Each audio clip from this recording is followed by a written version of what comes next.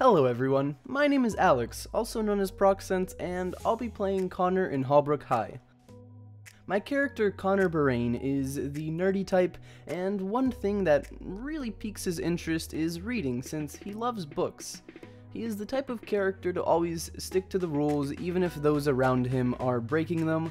On top of this, he tends to be very competitive, but that's not something that easily shows based on his cool and collected nature.